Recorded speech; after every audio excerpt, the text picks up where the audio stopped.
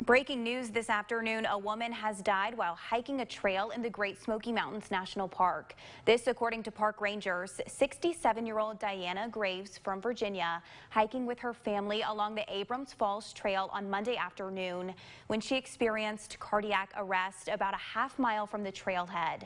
Bystanders immediately performed CPR until rangers arrived on the scene. Life-saving efforts were unsuccessful and she was pronounced dead. Rangers saying no other details are available at this time.